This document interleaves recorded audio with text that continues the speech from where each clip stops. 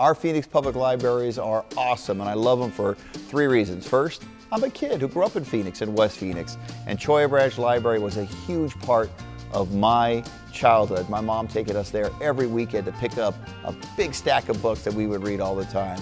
As mayor, I love our libraries because they're so innovative. Incredible programs promoting college going among our youth, teen centers to give kids very positive information and provide a healthy environment for them, particularly in after-school programs. Incubators in our public libraries. Now they can get a high school degree through our public library system. You name it, innovation is going on in our library. And then finally, I'm a dad.